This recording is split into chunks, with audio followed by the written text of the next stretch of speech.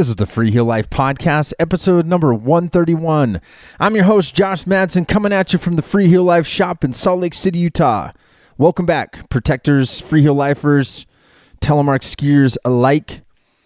Always good to be back here on Mondays with you all, and I hope you are enjoying your first week of summer-ish, or you're getting ready to maybe do some skiing down south. On that note, I have not heard from anybody. I don't even know if you listen down in the southern hemisphere, but if you do, and you have information regarding snow reports, when your local mountain's opening, is there a Telemark event wherever you live? Yes, I'm talking to you. New Zealand, Australia, Chile, Argentina, wherever you may be, that you are going to be dropping these this winter below the equator. I would absolutely love to hear from you. Please email me information at podcast@freeheellife.com, and we will do our best to shoot it out across the Telemark pirate airwaves one of these Monday mornings and let people know what's up. So over in our side of the world, I wanted to thank everybody for tuning in to the Facebook Live with Taylor and Miles from the Freeheel Life shop regarding our protector skis. If you missed it, they did a Q&A live on Facebook like I was saying, but it's now on our YouTube channel. Please check that out if you have any questions or maybe just want to find some additional information about the protector line of skis that we make. We're doing everything in our power to get that information out to you. Answer questions, obviously, more directly, which was the point of doing the Q&A. You can find some additional videos, information, marketing materials. It's all on our website at freeheellife.com. Scope it out. If you haven't gotten anything ordered from batch 1, we're dropping these in batches of 25 on the website this year. There are a few left, very few. I think there's only a couple left, but we realize it might not be your size or length that you want, so we are gearing up to drop the pre-order for batch number 2. The most excellent place to get that information right when it comes out is when we drop it on our mailing list. If you're not part of the mailing list, go into the show notes. Sign up for the mailing list. We send a email out once a week. It's got information, kind of aggregates all the content we're doing so you can check it out. We realize not everybody is on social media, and that's not the only place that we put stuff out. We will release stuff there as well because we want to, make sure and hit as many people as possible. But if you're looking for batch number 2 and you want to get in on the pre-order during the summer so you have the opportunity to get those skis right away when you're starting the Northern Hemisphere winter. I always like to distinguish that. We're happy to get you in those. If you got questions about the skis after watching videos, Q&As, all that, hit up customer service at freeheellife.com. We are keeping a staff through the summer, which is kind of a new thing, and I wanted to thank all of you for all the support. People that have ordered the protector skis, remaining stuff that we had laying around after the end of the season. You probably got a really good deal on it. Just we're trying to cut some of that weight that we don't need, so that we can keep the payroll moving and keep people working. And we appreciate that. We're going to be dropping a bunch of new lifestyle stuff so that you can rep Freeheel Life and Telemark skier throughout the summer. We hope that you will consider picking some stuff up. And it helps us continue to do the work of Telemark, to keep it going, spread Telemark to all of our friends and people out there, fellow snow sliders that may be interested. And we believe it's an important work, and we can tell that you do too because you keep supporting us, and we really appreciate it. So, with that said, I've got a great podcast for you today. Super excited about this. It took us a little bit of time to sort of put it together with these gentlemen. As during the winter, it's always a little hectic. We're running events, they're running events, and all that good stuff. So, Valley Tele is a loose collective of like-minded skiers keeping the freeheel faith alive in the historic Telemark bastion of Sun Valley, Idaho. The current roster took the reins from local Tele personality Danny Irie Walton in 2011 with 8 to 10 board members, keeping the good times rolling for the past 11 years, mostly via one obnoxious group text. Though details remained hazy, the quote-unquote organization has been hosting annual events since the late 1970s, persevering through multiple recessions, the advent of DINAFIT, housing insecurity, and innumerable low snow years before finally being stopped in their tracks by the pandemic in 2020. 2022 marked the triumphant return of the Sun Valley Tele event calendar with regional meetups at Bogus Basin, Soldier Mountain, and Rotorun ski area before culminating April 9th at the traditional Hawaiian Nationals slalom race and demo event. The 2022 Hawaiian Nationals will be remembered by some as the, quote, worst snow we have ever skied, but commemorated by all as one hell of a time, with deep crews and individuals answering the siren's call from no fewer than 7 states across the West. This year's Hawaiians highlights included 85 racers, free beer from the series sponsor Sawtooth Brewery, the legendary Mega Raffle, a DJ, reports of a speakeasy tattoo parlor, and complimentary demos from Allies, Bishop Bindings, and 22 Designs, and our Freeheel Life crew was there as well. Sun Valley Tele would like to thank their sponsors, resort partners, Uller, and most importantly, their families for facilitating their continued Telemark evangelism. So today, I'm joined by 3 members of Sun Valley Tele. Please welcome to the show Julian Tayo, Kyle Livingston, and Brendan Coyle. All right, Sun Valley Tele, welcome to the Freeheel Life podcast. How are you guys doing? Doing super good. Doing great. Thanks for having us. Yeah, excited to be here, man. I'm stoked we finally put it together. So we've got 3 of you here. So let's do some vocal recognition since we don't have video yet on this thing. Maybe do a quick introduction of yourself, your name, and I guess your voice is obviously there, so that should help identify you along the way. Yeah, this is Brendan Coyle. Been in Sun Valley for about, almost 15 years now, and Telling the whole time. We got Kyle Livingston, recently moved back to the Valley up here to Haley, Idaho, after a brief hiatus down in Salt Lake City. And this is Julian Tayo, been in the area about as long as Brendan, and learned to telemark ski here in Sun Valley, Idaho. Awesome. All right, now I'm putting it together. We were having a little have I met you guys before? And now I'm hearing your last names, and I'm like, duh, okay, all right. I remember. I know what's going on now, you guys, so that's good. Wait, so none of you guys are from that area originally, it sounds like, correct? We're all transplants. So I grew up in the Portland, Oregon area. Brendan, you're from Mass? Yeah. I'm a born and bred Masshole. Grew up skiing blue ice out east, Vermont, New Hampshire, Maine. New England. And then needed bigger peaks and bigger hills to slide my ass down. So. And then who's left?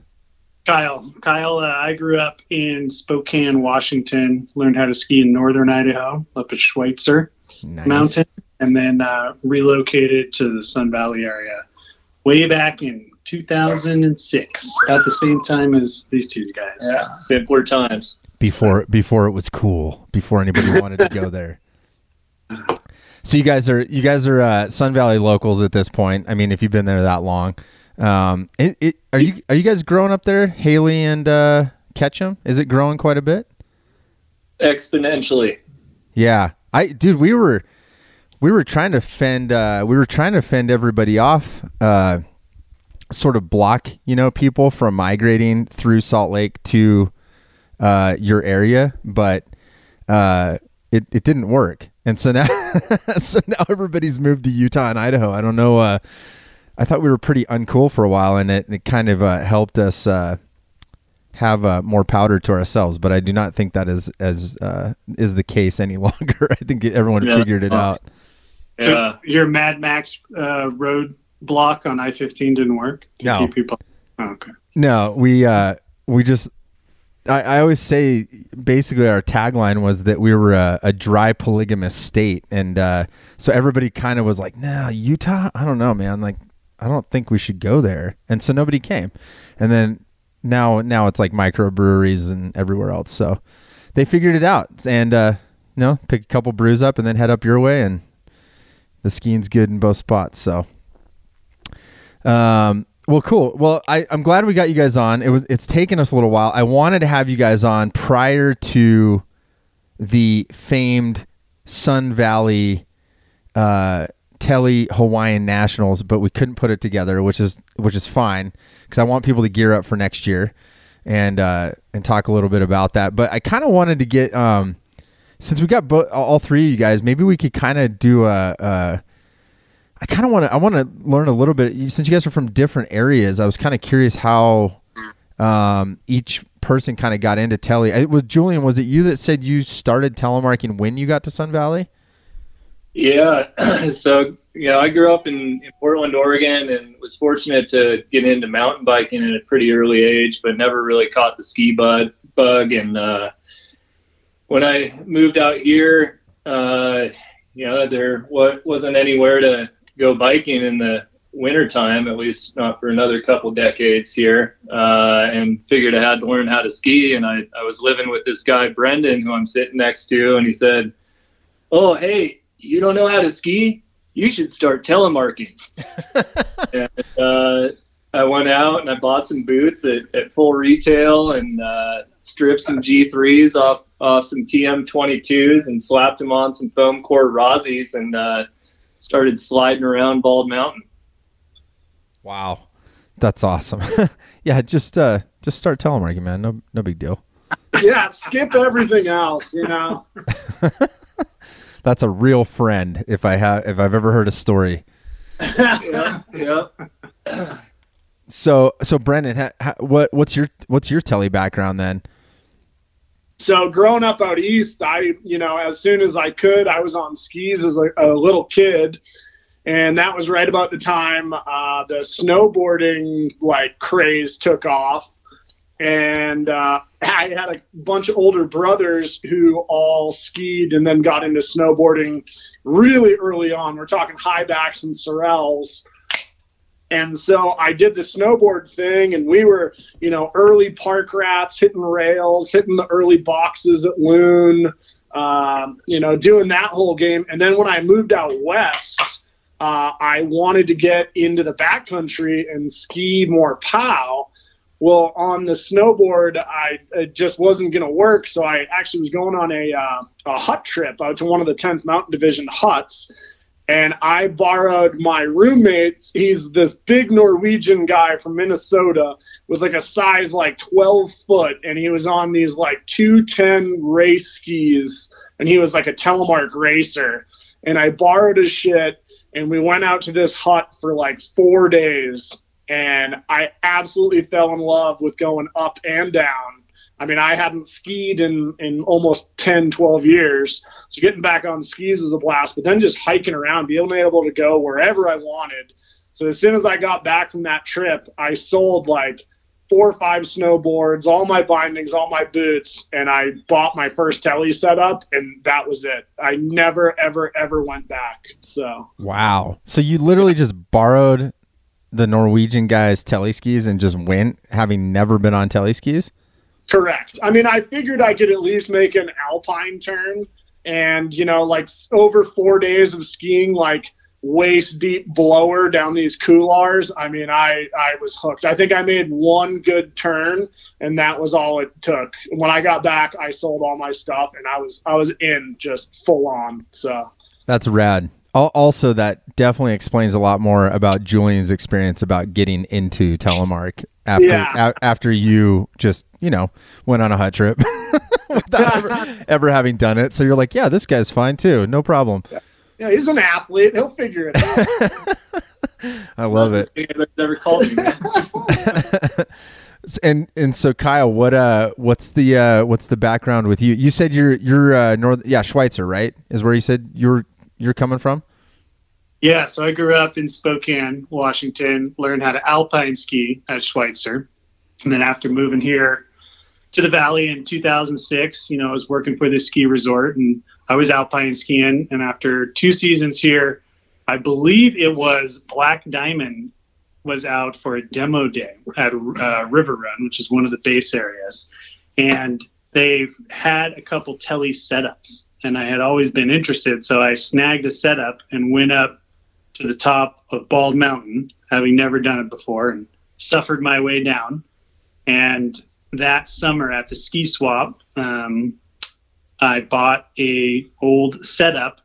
And that same summer is the summer I happened to move into a duplex in West Ketchum that was right next to these two gentlemen sitting next to me. Oh, no way. And we became fast friends. And that first winter, I probably tellied maybe 10 or 12 times.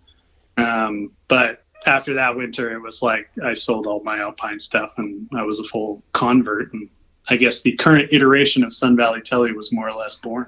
Yeah. Mm-hmm. It was a good house. Wait, so what year was this? That would have been the summer of 2009 was the summer that I moved into the duplex next to these guys. Wow. That's crazy. I didn't realize you guys knew each other that long. That's pretty wild. It's been a long time. Yeah. Yeah, we're thick as thieves, man.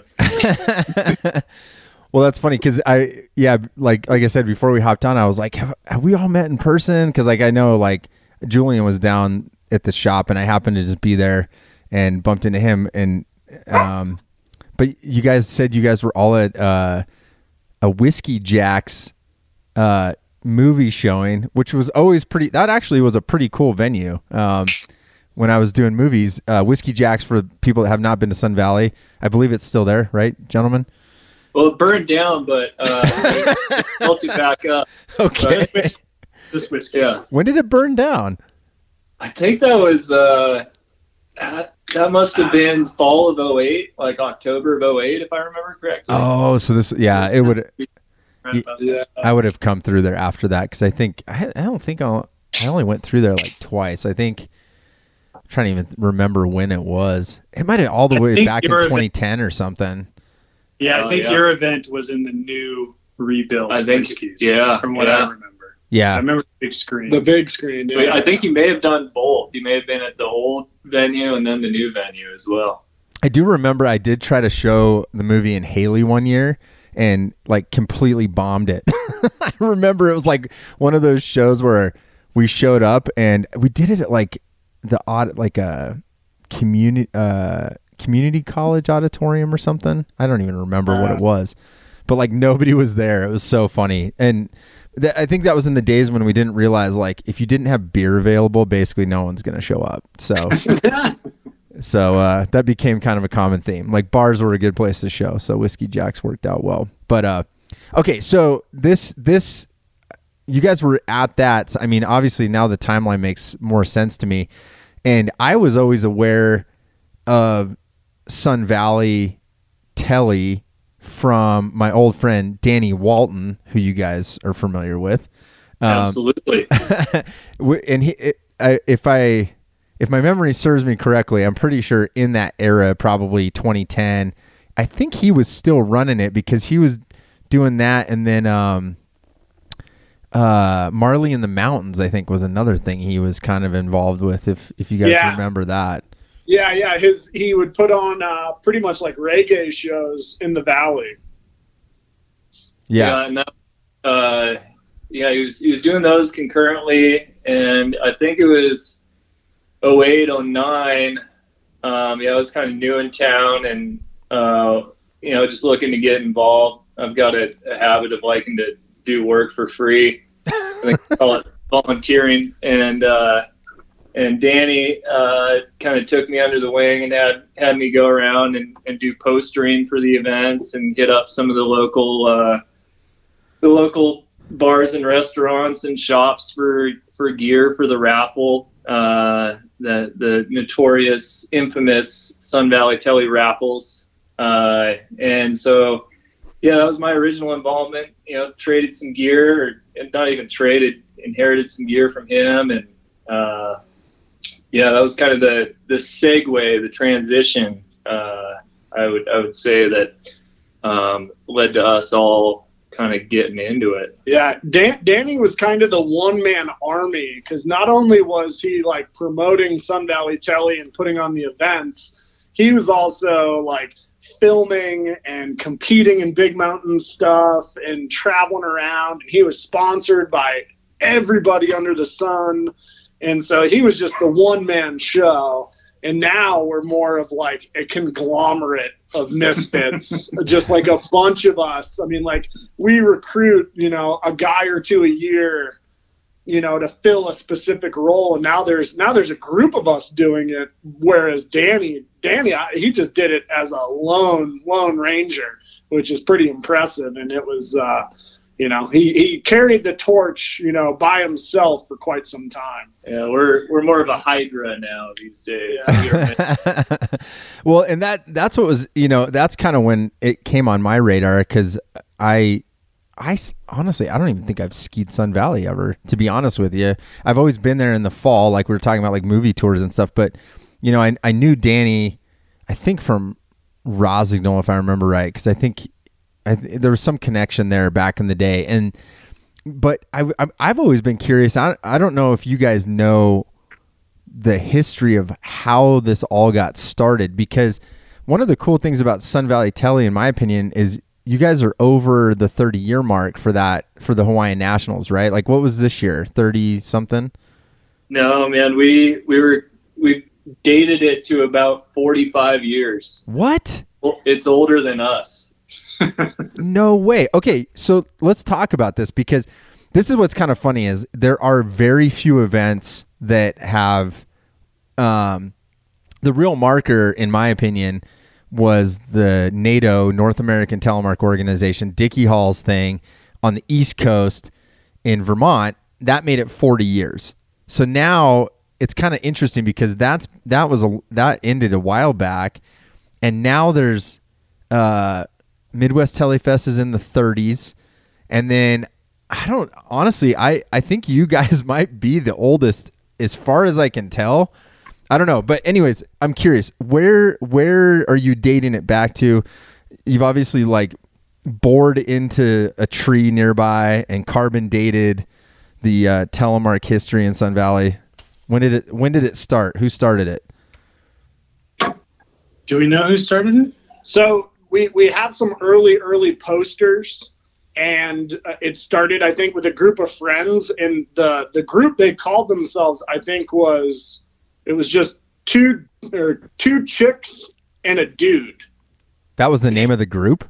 That was the name. That's the name presented by two chicks and a dude. That was kind of their like conglomerate group. That's the earliest poster that we have kind of in our archives.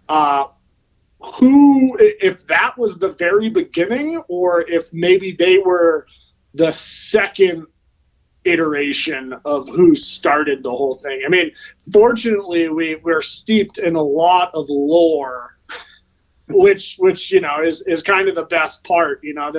There's people who will show up to our events, and it's just like, hey, like, oh, are you looking for your son or your daughter? No, I used to put these on back in the 80s, blah, blah, blah. And it's like, I wasn't born yet. Rad, you want a beer? Like, did you get an Apple ticket? Cool. So now it's going to be like some guy showing up. He's like, I'm the dude. And you're like, no shit. You're the dude with two chicks?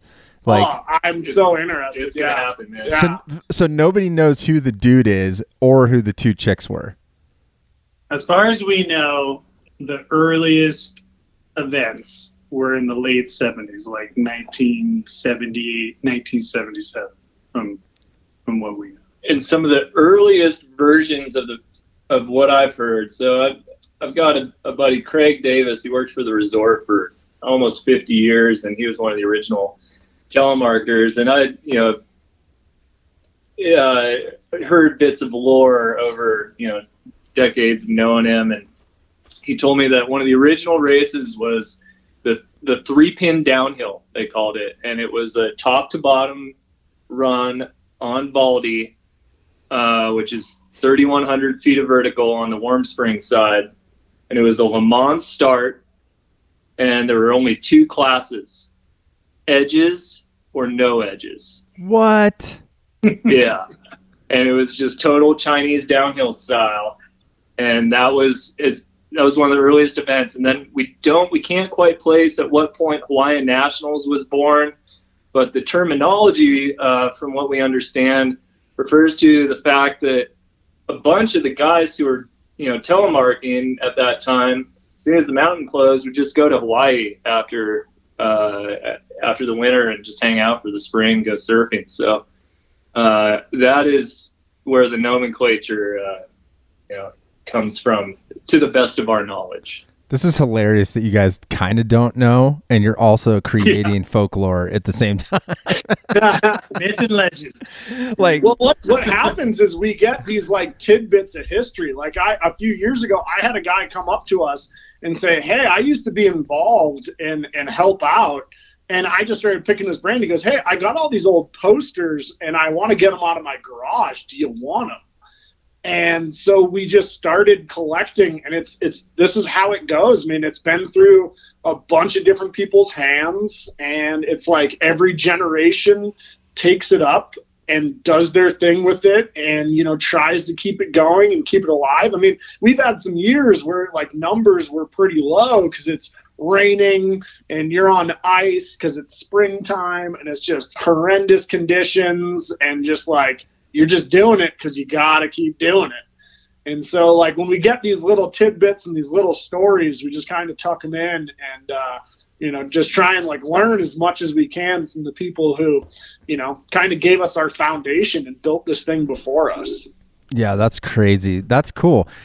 That's really cool because that probably does go back further than anybody else. As far as I know, I mean, if it's late 70s and there's sort of like a continuous route through the whole thing, yeah, you guys might have it. I think you guys kind of tout that, right, when you promote it, but that's interesting. I wonder how we could get more information on that. It sounds like you guys are sort of just getting it piece by piece, like people just show up, I don't even know how you'd find those types of people, but I think we need to start writing it down. Yeah. That would be the first step. I think too, like putting a call out in the community here of saying, hey, like maybe get the library involved and say, hey, we're going to have a night, and anyone with any story or history from any of the early Tele stuff, come and educate us young guys, even though we're not that young anymore. No, I mean, I would love to get involved with helping with that in any way I could. I mean, even if I was just there listening, because I mean, that was the whole idea of the podcast too, was, I would meet people like you guys, like out in the wild, and it's like, oh, okay, there's like this Tele crew in Sun Valley or, Colorado or this little town, whatever. And, it's interesting, right? Like, I think Telemark has this incredible history, but it's like all oral history. It's not like written down, or maybe it is, but it's like on someone's posters in a box somewhere. Or that's been an interesting thing with the podcast too, is I've interviewed people or even tried to get them on the podcast. Like I'll be like, oh, I got to get you on the podcast. I really want to record like some of the history. And it's funny because of course I'm like fanboyed out because I'm like into it, right? And they're like, I don't know, I was just like hanging out, doing my thing in 1980, whatever, But yeah, I don't know. Do you guys think there's a lot of that history? Do you think there's some people around still in Sun Valley that maybe were there in the late 70s? Absolutely. Yeah, I think there's one thing I've observed, and it was something that we found success with in marketing our events, is that us Luddite telemarkers tend to use Facebook, coincidentally. Oh, interesting. And yeah, and here in the Valley, there's a great like group called You're Old School and Catch 'em, and people will post up old stuff every once in a while, and a lot of times when they're throwing up photos of skiers in the 70s and 80s, it's of, you know, guys in the backcountry on 3-pin gear. And I think we could put a call out on that forum, and then tapping out, you know, a couple of the legends, you know, Danny Walton, Michael Kranick, who had it before Danny. There's a couple of patrollers we could talk to. You know, I think the guy who carves the Sun Valley Sun with the chainsaw every winter out of ice, he was one of the OGs. Oh, yeah, that would make sense. Yeah, artist. Yeah. He carves a Sun Valley sign with a chainsaw, like an ice sculpture. Yeah. Big thing out in front of the lodge up at Sun Valley. Every year they bring him in, and it's an impressive snow sculpture. And yeah, he gets after it. It makes that connects some dots for me right there. That sounds like something a Telemark skier would be involved with. Yeah. He's like, oh yeah, the guy that cuts the logo with the chainsaw, that he's a Telemark guy. That's funny. I love that. So that's what's, you know, and it's funny talking to you guys, because really, I think this is the essence of our larger community, is it's made up of these smaller microcosms, you know? And I mean, I think we're kind of nailing it too. No one's ever written any of this stuff down. And it's funny because I think maybe the old timers don't think it's maybe important. I don't know. It's important to me. I can't speak for everybody else, but you know, like I love talking to you guys, and you're like, this thing dates back to the 70s. It's older than us. And it's like, it's kind of steeped in this, like, you know, folklorish thing where you kind of like, I'd never even heard the guy's name before Danny, like till you just said it, you know? And what was it? Mike, did you say Michael? Yeah, Michael Kranick, and he, I think, is still a practicing lawyer here in the Valley. Really? Interesting. Yeah. Does he still telemark by chance, or has he kind of moved on from it? He's shown up at a couple of our events over the years. Yeah. But I don't know if he's still actively telemarking, but I'd love to connect with him. And, you know, it's on this list of like things we should do. And we really got to tap into the history and document it, because it's pretty rich. You know, there's from just the events themselves to, you know, and listening to your podcast, Josh, you know, the history of the progression from leather to plastic. Like we had the Scott Boot Factory up here, and there's rumors of people taking the plastic cuffs and strapping them to tele boots, you know, concurrent with all the pickle barrel shit that was happening in Crested Butte. No shit, really? I've never heard that part. Huh? Yeah. So I think there's really some, you know, we got to get it written down. We'll get some papyrus and some quills, and they're just about to knock that original Scott Boot Factory, I think, down. We should probably get there. It's already the junk shop. I thought it was Antique Alley before it was the Napa. That's funny. I totally forgot Scott was from there. Oh yeah. Scott, yeah. Rich history of industry here, and we had what were the ski research dynamics and RD. Oh dude, the RD Coyote. I forgot about that. Yeah, we were swooping those out. When we first moved here, those were our first POW skis, because they're like 110 underfoot and stick straight with no camber. And I remember getting a pair of those with Rivas for $10. They were white. And I skied them as my POW ski for like 2 years and thought I had just reached the top. Remember we tried to bend some into reverse camber? Yeah. Didn't work. No, it did not work. You guys tried to bend the skis backwards and make them reverse? Oh my God. Yeah, that was in one of the garages of the duplex where the three of us met. It was like a mad laboratory of like Telemark gear in there, trying to figure out how we could just like bargain shop our way to better stuff. I wish I would have started this podcast earlier, like back then, if I had any inclination, so I could like somehow document some of this stuff. Oh my God, that's pretty funny. I guess you guys, that's what's so interesting to Sun Valley, is not that far from us, relatively speaking, but you guys kind of are in like this little pocket, you know, like it's kind of, It does. I guess it does kind of dead in there, right? Like at the Sawtooths. Like we're kind of Easter Island over here, man. Yeah, it doesn't really go. Yeah, it doesn't drive through to anywhere. You know, it just kind of you just end up in Sun Valley, and I mean the mountains are incredible. But yeah, it's not even that out of the way. In fact, that just reminded me. Didn't you guys have like some crazy train that went to Sun Valley back in the day that like all the stars used to take to go up there and stuff? The Snowball Express. It was the original influencer marketing program started by Avril Harriman in the 1930s, man. Oh yeah, she made clothing, didn't she? No, he was a railway baron. Oh, railway. Okay, I'm thinking of something different. Yeah. Avril was the dude who brought everyone up here, and they had this spur line that came up, and then up in town, kind of located where the YMCA is now in Ketchum, they had a big loop turnaround where the train would do a full 360 and point back down the valley. And they would you could take a train here from all over the West Coast, and you'd come up to ski for a couple weeks at a time. And I kind of wish we still had it. Now it's a bike path, and that's nice, but the train seemed pretty killer. Monorail. Oh, monorail. Bring it back. Yeah. Like some speed train from somewhere. That's wow. You guys are getting my brain going. I'm like, oh man, there's so many cool stories going on up there. And I guess I didn't really realize how much like you guys really do have a lot of history up there with this, not just with the event, but like it kind of gets me thinking like, okay, yeah, who were the first Telemark skiers up there? How did they find out about it? Because the more I'm doing this podcast, the more I'm realizing like, Crested Butte always gets sort of a lot of credit. New England gets a lot of credit, but like there's kind of these other places, even in Utah and places like where you guys are at, where people were telemarking around the same time, sort of this mid to late 70s.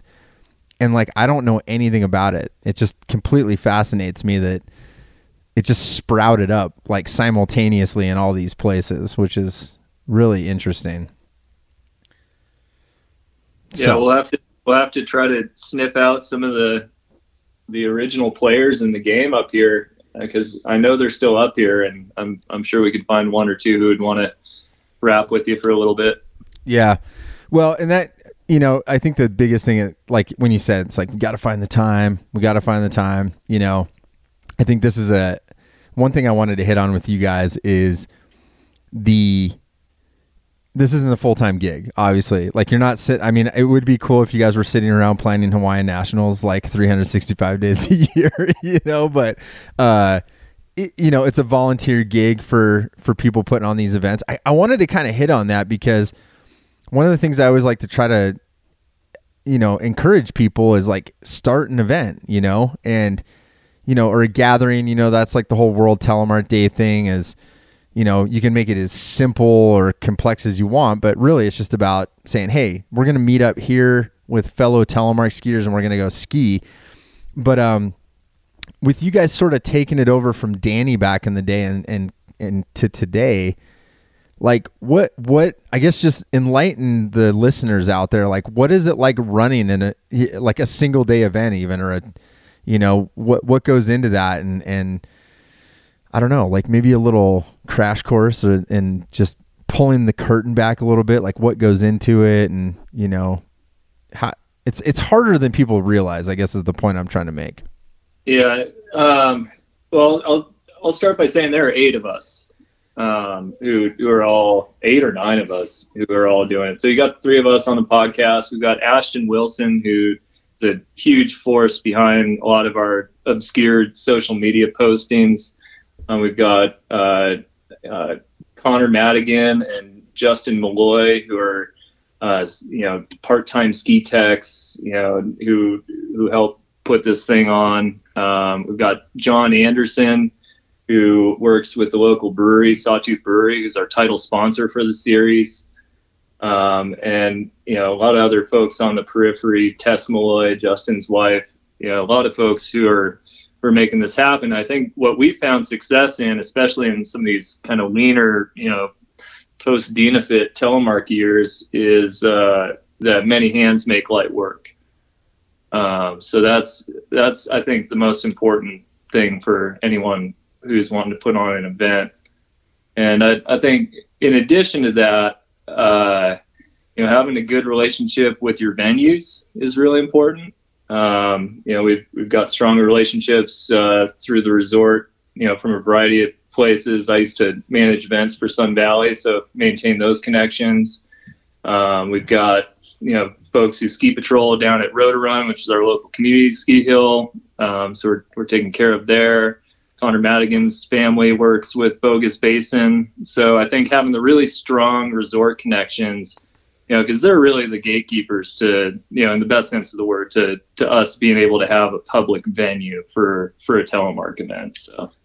Yeah. And a lot of times with like a bigger resort, if you're going to try and do a race or something like that, there's definitely going to be like some fairly sized fees. And if you're just trying to do a community event, it can be tough. And they might also want you to carry a fairly large insurance policy, which if you're just trying to do this as a community, it's tough. But like if you're trying to do just a meetup, a gathering, I find that like some of our smaller resorts that we work with are really more open arms for that sort of thing, where it's just kind of a, hey, come out, we'll hang out, we'll have a good time. If you're new to it, you might get some pointers for some people who have been in it for a long time. So it's really just like the smaller resorts. It's more like, hey, we want to come out, we want to promote your little cool resort, which we like and love and want to come ski, but we also want to get some people together and share, the love of your resort and our sport, of telemark skiing. And so that kind of creates like a really cool community atmosphere, which I think a lot of people kind of, can get behind, which is super nice. So.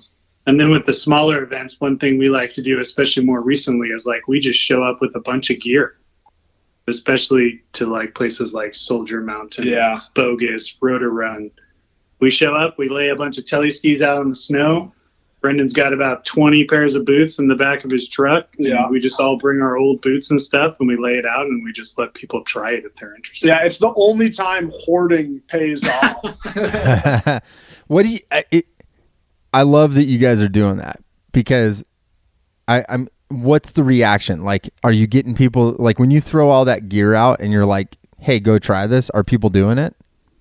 Yeah. Yeah. Oh, heck yeah. Like and then it's like the same thing. It's like, this is so much gear that we've just compiled and acquired and just have. And so then it's like, they're stoked on it. It's like, hey, everything's for sale, man. You want to get into it? Like, here we go. Let's trade. Let's partner. You can buy it. I mean, we had a local shop when they stopped selling tele gear. They were going to throw a huge box or multiple boxes of spare parts out, and it ended up in our possession. Ooh. And so now when people come, they can go into the gearbox if they're missing some pieces or something like that. We probably have it. I had a guy this year. He had been looking for a part for 4 years, and we hooked him up. Like another chick, she needed leashes. It was like, oh, your leashes are worn out. Here you go. Here are some new ones. Yeah, we got some guy on vacation who posted on the Telemark skier forum on Facebook saying anybody in Sun Valley have like a G3 throw or something random, and we were able to connect him with some parts. Yeah. Wow. That makes me jealous. Isn't that weird? Like I'm like I want to be that guy. I want to be the guy with the parts. No, but I think that's beautiful, you guys, because that's what it is. It's all about that. It's like it's just proximity. Like I always feel like the conversations come back to this, and you guys are nailing it. It's like there's this community. I love the lots of people makes light hand. Sorry, what was the quote? Like many hands make light work. Many hands make light work. I mean, it's really the essence of the whole thing, right? Like it's like you have this community, and it's like this little cell of people in this area, and you guys can self-sustain. You got gatherings. It's not like one person has to carry one huge load, and the parts are there, and you got, essentially rentals, quote unquote, but people can try it. They see it. They're interested. They can try it. And I think that goes a really long way. And, yeah, that's awesome, you guys. You brought up Soldier Mountain, which I think, by the way, didn't Bruce Willis own Soldier Mountain at one point randomly? He did before he donated it to the Camas County Recreation District, who sold it at a loss to a couple out of Bend, Oregon, who recently sold it to a family out of Utah. What? And they're operating, pretty well. So, yeah, we love Mountain. That's amazing. Not to throw the Bruce Willis thing in, I just had that random fact floating in my head when you said Soldier Mountain. I was like, wait a second. But you guys kind of branched out this year, and you guys sort of had like a little Sun Valley series. You went to Bogus, you went to Soldier, Rotor Run. Is that how you pronounce it? Yep. Okay. And so, am I missing any of them? Let's see. No, those are the only ones. Rotor Run, Soldier, Bogus. Rotor Run, Soldier, Bogus, and Sun Valley. And then Sun Valley. Yeah, I mean, is this kind of where you guys see it going? Do you guys feel like after having done that little bit of a series, like it feels like the steam's there to sort of continue doing something like that, like a multi-event sort of year? Yeah, I think so. Like Bogus this was our second year at Bogus, and we just kind of did like a meetup jam. And the first year was a big learning curve for us going down to Boise. And we probably had, 6, 7 people come and ski with us, and there was only a couple of us who went down. And then this year we showed up, we just put up the banner, and we're kicking it on a cooler and talking about gear, and people just started coming out of the woodwork. And then we started heckling, and that got more people to show up. And by the end of the night, it was a night event as well, which was super rad.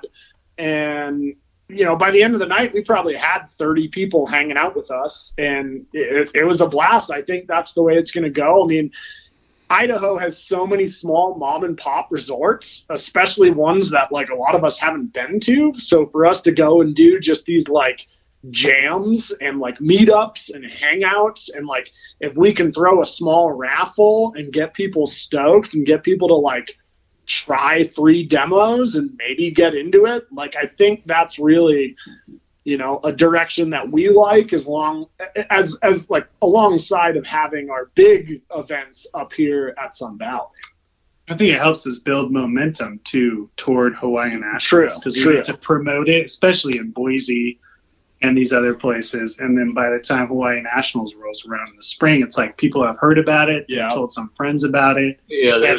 How many people did we have this year? Yeah, it was a really natural arc, and we felt the energy locally at Rotor Run, but by the time we hit Hawaii Nationals, we had 85 racers, which is the most we've had in about 10 years. And then just having the demos there, not just our speakeasy demos out of Brendan's truck, but we had 22, and we had the boys from Bishop and Tele, Colorado out, and that added some serious legitimacy to the event, and attracted people coming over from Bend and from Washington, people who were looking to try out gear, and we kind of had it all in one place. It was a symposium of Telemark. It was really pretty special to see it all culminate like that in April. Yeah, that's interesting. Are you guys Icon? I can't remember. We are this year. We were Epic for the last 3 years, and then Mountain Collective before that. But we're switching over to Icon this year, which I think everybody's pleased about. And Mountain Collective is back too. Yeah, this year. Yeah, that'll be interesting to see. I mean, that does open it up to people coming from various areas for opportunity to, their ski pass works in a different area, so there's an incentive to be there. So maybe that'll draw people in, and I mean, you guys, you kind of hit on it. I think even in Boise, I don't think Idaho Mountain Touring's carrying tele anymore, are they? Do you guys know? Is there a shop in Boise carrying Telemark? I guess I haven't updated myself in a number of years there. I don't know if Idaho Mountain Touring still is. They might, but then the other one that's become kind of the sleeper one is the Outdoor Gear Exchange. They're more of a consignment shop of outdoor stuff, and I've always had, super good luck there. A lot of times when I'm in Boise and I meet tele skiers, that's where I send them. And I said, you just, if you live down here, go check them out every couple of weeks, and you might come up on something. But as far as a dedicated shop, anyone who's like really still in it, I don't know. I don't think anybody's stocking gear up here. Yeah, I know you guys are. They still have a tele jig. We know where the jigs are. They have the jigs, but they don't have. I don't know if they have any demo. They might have some demo stuff. No demo stuff. They do. I think it's all. I think they divert to us now. A lot of times, if someone needs tele gear, one of us in the crew will get a phone call, and we try and facilitate as dirt baggy as we can. Yeah. That's actually kind of funny that, like, I kind of laugh at it, but it's kind of like almost sad in a way that, like, the jig has become like the pinnacle of where are the jigs. No, that's funny though, and that's cool. Maybe, who knows, maybe you guys are gonna be running a retail shop in the winter before you know it. Sun Valley Tele retail shop. You never know. Yeah. There's we all got a lot of free time, right, boys? There could have been like a hint of dread as I said that. I'm not totally sure. I might be sensing something. Needs another more expensive child. Yeah, it was easy to get you guys on the podcast, and coordinate schedules. So I'm sure like a shop would be easy. Yeah. Oh, that's funny, man. No, but I think you guys are in a similar situation to a lot of places where there's like a desert, and it's crazy because you think like you guys are in a mountain town, in a ski town, and like you guys are holding it down. Thank God there's somebody there.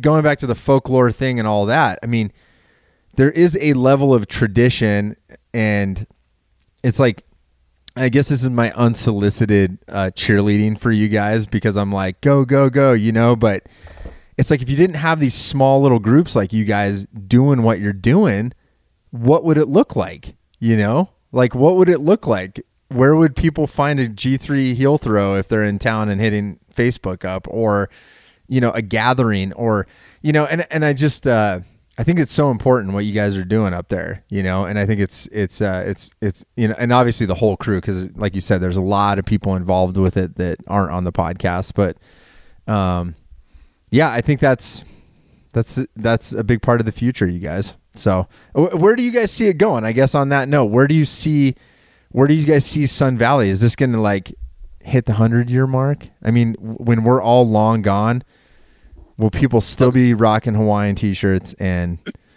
talking about stories from Sun Valley? As we've been saying to ourselves since we took it over in 2011, it's not going to die on our watch. So, until we can feel comfortable passing the torch, in full, I think we're gonna keep carrying it. And there's a lot of us who are making it happen, and at this point, it kind of feels easy, to be quite honest. We've got a very active group text with all of us on there, and it's a little quiet in the off season, but no, I think we've got enough spirit, enough energy between the 8, 10, whatever it is of us. Also, I almost forgot to mention Nick Smith Mason and Mose Duchesneau, who have been just crushing it with us for about as long as we've all been together. So just wanted to throw their names in there too.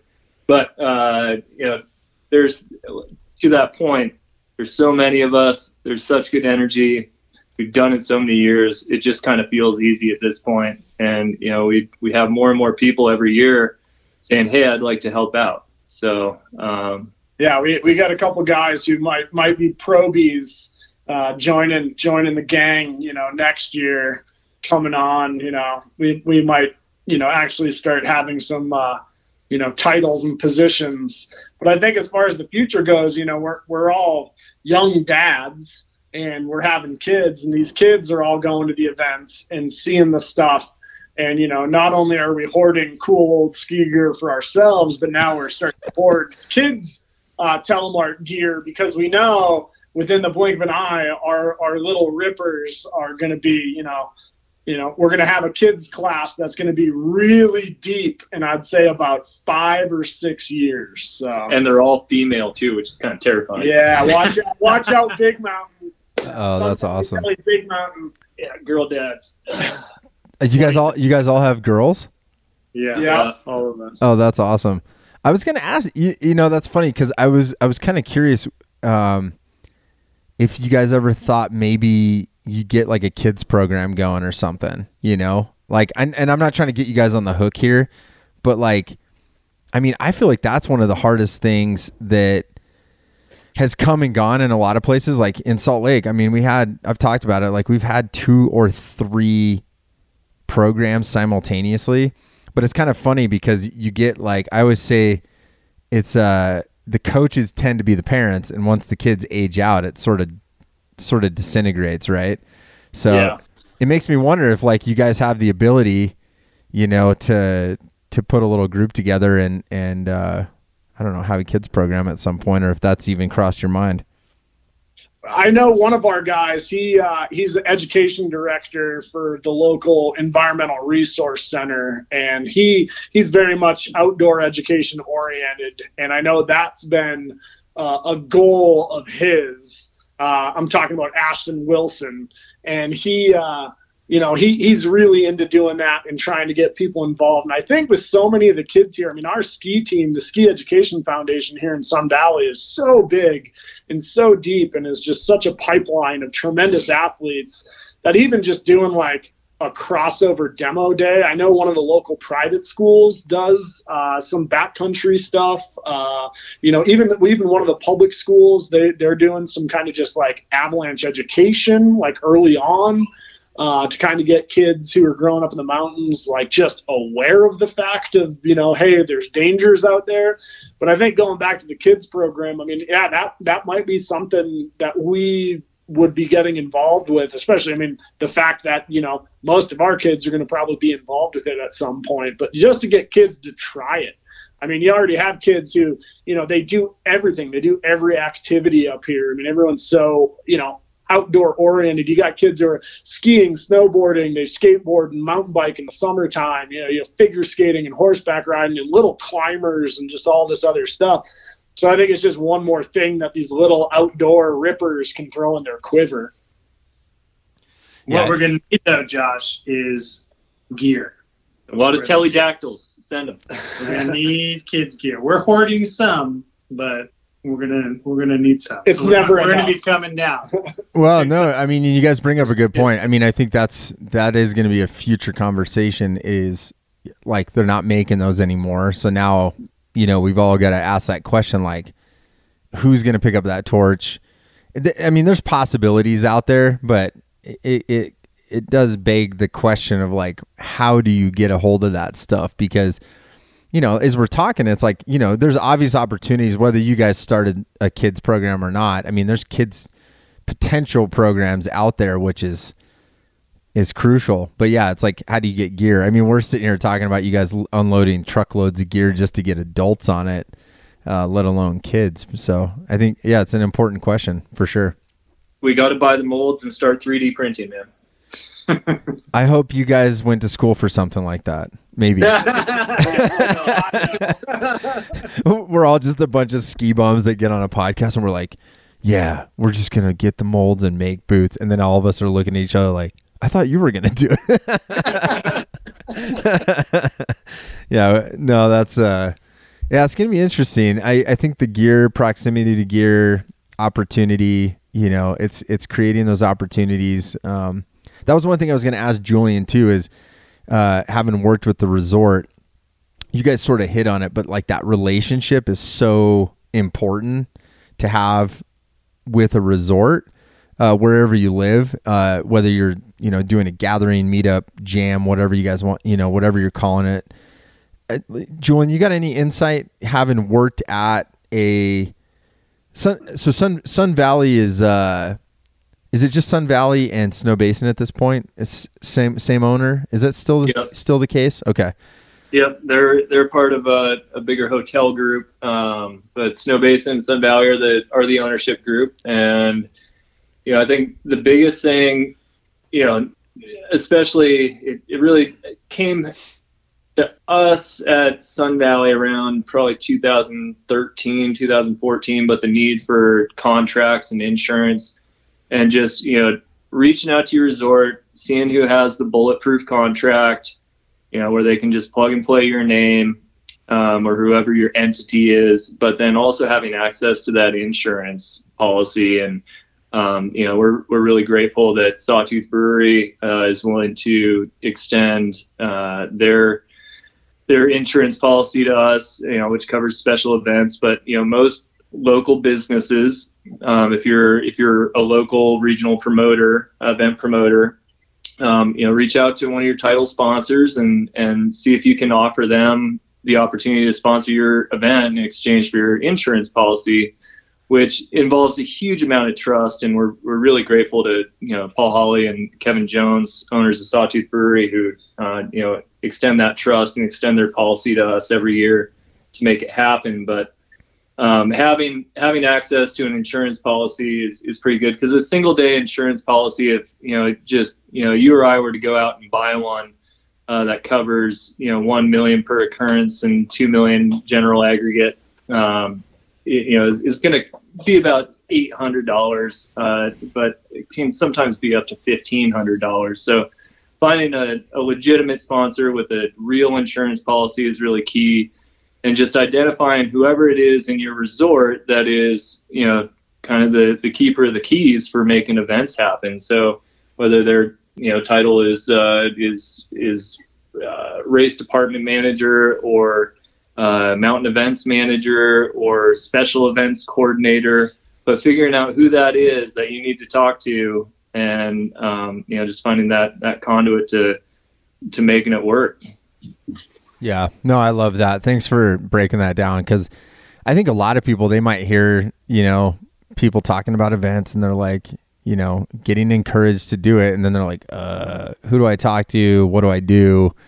And that's a big part of it. And I think that's one of the cool things about what you guys are doing is, Sun Valley is not a small resort, and for you guys to have that sort of tight relationship there, I think is amazing. And I think that's going to be a key for small Telemark events moving into the future, is just this ability to maintain a great relationship with people and, dot the I's and cross the T's and make sure you understand the basics of how you put on an event, at a local mountain. So, well, that's rad, you guys. All right. Well, kind of to wrap up, do you guys have any I know it's early, but do you have any inclination of what is happening in Sun Valley Tele world next season? Do you guys same lineup, or do you guys think you're going to expand an event or not, or anything like that?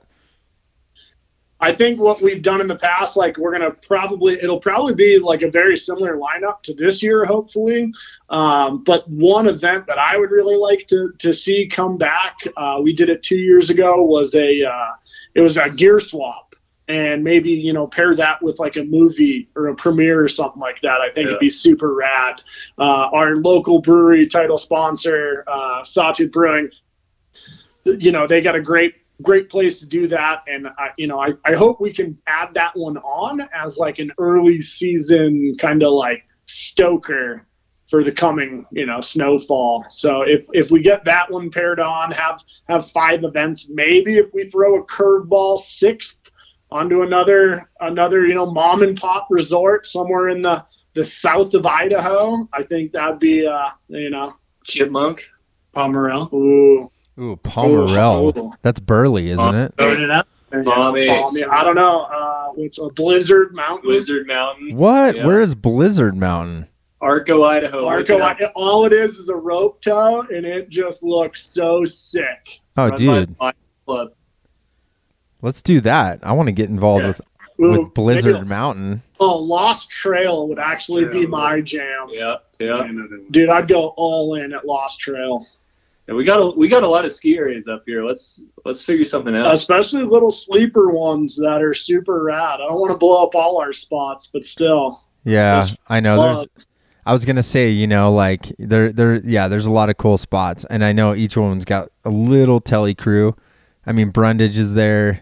I would love to see you guys at Pebble Creek, honestly. I think we had 11 kids show up from Pebble Creek. Mm-hmm. Yeah. They all crashed in Ashton's house. Really? They were supposed to pipe down the night before the event. Yeah, there's a mean tele crew out of Pocatello, and I gotta say their T-shirt this year was rad. So I'm really excited, and they were asking us, picking our brains about events. So I would love to go visit them on their turf and see them put on an event too. So we should get out there. Yeah. We got to make that happen. Yeah. Yeah, if you guys haven't skied that mountain, it's legit. Like it's got some vert to it, and not in all everywhere, but there's some really good skiing there, and it's got a lot of soul. You know what I mean? Like it's cool. So I would love to see you guys expand or at least like mentor. Yeah, if you got like a little group somewhere and they're coming to your thing, and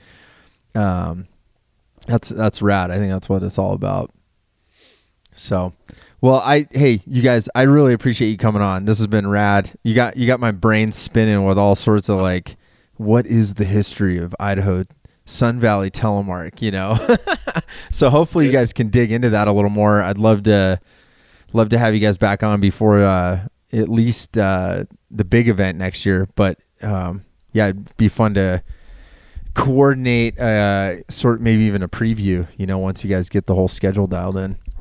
Yeah, we'll get some peer-reviewed research going and come back with some history for you. Yeah, dig up some old timers for me, and we'll bring them on. And we want to see you at Hawaii Nationals. Yeah, I know. Calling you out. I owe it to you guys. I owe it to myself, you know, to come up and do that. So let's just make a commitment now. I'm going to make a commitment. I'm coming to Sun Valley next Hawaii Nationals. Nice.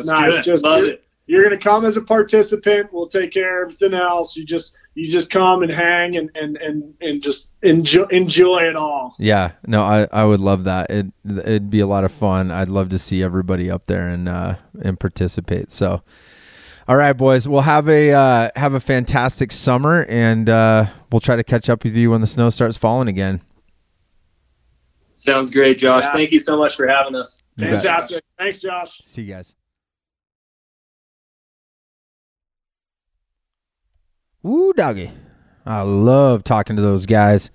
Always fun, and love getting some more. I got some cool history tidbits about Sun Valley and sort of the history of that event that I wasn't expecting. You know, we talked a little bit about that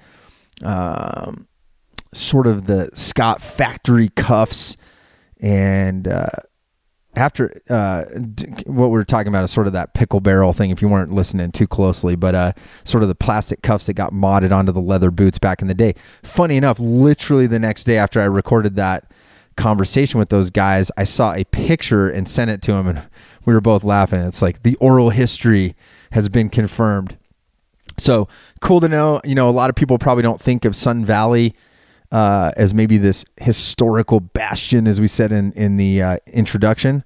But I think like a lot of places, Telemark has had these little roots and strongholds in these areas, you know, and maybe it's not the spot that everybody has heard of, or there's, you know, like I've said over and over again, you know, Crested Butte gets a lot of play, Mad River Glen, but there's these other spots where it's like, you know, these people have passed it on for generations now, and you know, maybe they didn't, you know, they're just having a good time and throwing parties and doing events. And I just love that. So fantastic conversation with those gentlemen. And I'm looking forward to going up to that event myself and visiting old Sun Valley. So like I said at the beginning, we're going to be dropping batch 2 of our Protector skis. The mailing list is the best place to find out about that. And you know what? The mailing list is the best place to find out about anything going on in Telemark, because that's what it's all about. Obviously, it's going to be Freeheel life driven, but we want to make sure that you're connected to the you know, the larger Freeheel Telemark community, Freeheel life community. Of course, we want you to all be Freeheel lifers. Ooh, little slip there, right? No, but we want you to get information every week. What's going on in Telemark? What events are going on? What gear's coming out? What videos did we just put out? You know, is there a new Dosty's View or some other program that we're doing? we want to make sure you're tuned in there. We keep all of those emails to ourselves. It's something that we want a tight relationship with you, and we don't want to just share that information with everybody else. So you have our word that that's where it's going. So sign up for the mailing list. You can always shop with us at freeheellife.com. Like we said, we're going to be dropping a lot of new designs and re-upping on the really popular stuff in our lifestyle line. We want you repping Freeheel Life. It helps us get through the summer months and continue to do the work to build Telemark, to get the word out to people. And of course, I appreciate you listening to the podcast, because that's one great avenue for us to get this information out to folks. But yeah, you can shop freeheellife.com, and you can email me, podcast@freeheellife.com. I'd love to get a Q&A session going, or a mailbag rather, with your questions, and I will give the answers. So I guess it's kind of the same thing. Podcast@freeheellife.com goes directly to me. Customer service at freeheellife.com goes to the crew at the shop, at the retail shop and the HQ. So really appreciate all of you out there. Thank you for your support. Thank you for being a Freeheel lifer. Thank you for being a Telemark skier. And absolutely thank you for spreading the word about the podcast to your friends. And thank you for subscribing. If you're one of those Apple Podcast listeners, I always like to encourage you, take an extra second, rate the podcast, and please leave a review. I'd love for it to be 5 stars, obviously, because I want it to be the best Telemark podcast on the planet, in the galaxy, or however far this goes. But please take a second and do that. It means a lot to me, helps us get the word out to other people when they're looking for snow-related podcasts, and that's really important to me. And I always want to shed more light on Telemark. It's rich, Telemark, its rich history, its gear, how to get into it, and all the awesome people that are out there, like today in Sun Valley Tele, getting to know people that are putting it on the line to put events on and keep things rolling. So with that said, I will see you next Monday, and I cannot wait to have another podcast. I've got another great guest coming up, and would love for you to check it out. So until then, brothers and sisters of the turn, spread Telemark always. Peace out.